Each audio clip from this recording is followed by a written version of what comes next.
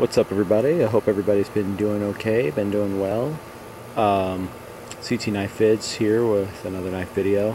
I am sorry I haven't posted in a while. I apologize. Yeah, check out this beauty here. Here, we're going to talk about this here in just a sec. Haven't posted in a while. Long story short, I got like 4 different hobbies, 4 different YouTube channels, and I'm working 2 jobs where I'm teaching music and a bunch of other stuff going on in my life right now. So just posting when I can. Got a couple of new knives that I'm going to show off and talk about. Today we're going to go over this guy here. If you guys recall, the swing guard Abalone that I had from AGA, I was talking about how I had to get a hold of more Abalone, because once you get a hold of them, I mean, you just fall in love with them very easily. So I went ahead and did that. Right here what we have is an Italian stiletto. This is a Frank Beltrame from Italy, 11-inch. Classic stiletto in Abalone scales. Alright, now I'm going to show some different angles to make sure you get the full coloring and all that. The sun is actually behind me, so I'm trying to get the best angles possible for the best bling bling, if you will. Possibly in the shade you don't get quite as much glare. So just look at that baby glow. So beautiful. I love Abalone scales. This one I think has a little bit more green on it than the AGA I had, which had a little bit more blue and purple. But this is really cool. This is something I wanted to get my hands on. Was a Frank Beltrame. This is my first Frank Beltrame ever. I never was able to really get a hold of one, go around getting one, but I do like it a lot. Let's go ahead and take a look at it. We come over here. The lock is pretty tight and it works well. I just don't feel like messing with it right now. So all that's good. But let's go ahead and look. And what we have here is an 11-inch beauty. Now what you can tell from Frank Beltrame's, what I've noticed is the blade itself has this little bit of like a kind of bowing type shape, where it's a little bit more thick right up around the center. I can't really point because I only have 2 hands, but I've noticed that's like a signature thing he does. I'm guessing only for recognizing purposes, but you can always tell it's a Frank B with the type of blade on it.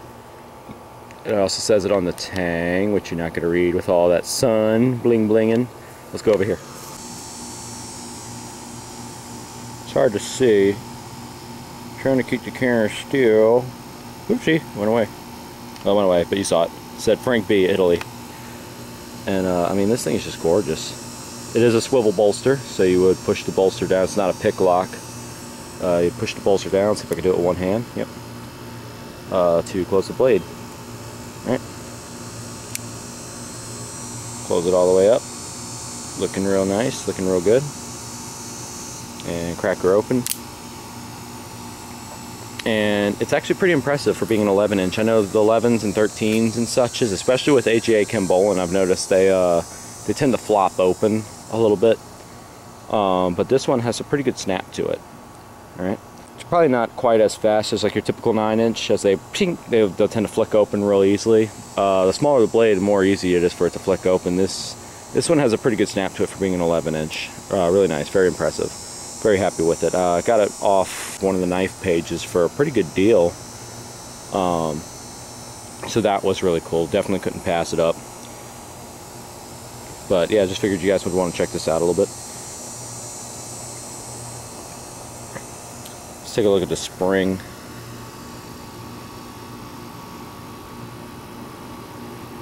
Pretty good, no real creases in it.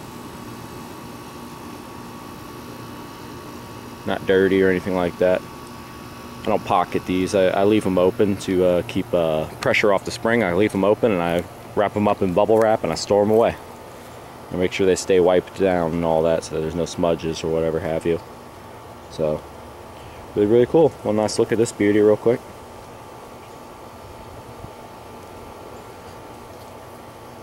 I might even get some more in the future, but I really wanted a classic Italian stiletto, preferably a Frank B, just like this. I got the AGA swing guard, and then I was like, man, my next Abalone's got to be like a regular stiletto and like a Frank B or something. And sure enough, that's what I got, an 11-inch too. I wanted a really nice size Abalone. So that's what I scooped up for a pretty good price. Looking real good. All right, in other brief news before I leave, I'm excited to tell you guys that I've got a couple surprises for y'all. I've got a couple new specimens coming in. I'm not going to ruin it. I'm just going to wait to show you guys because one came in the mail already. I'll go ahead and make another video on that. But I got a couple more guys coming in that you are going to have to check out once it comes in. Some real nice pieces. But anywho, so that's more to come. But I hope you guys are doing well, doing safe, everybody's okay, and we'll move on. We'll keep in touch, and just keep rocking, keep collecting, and I'll see you guys in the next video. Thank y'all so much.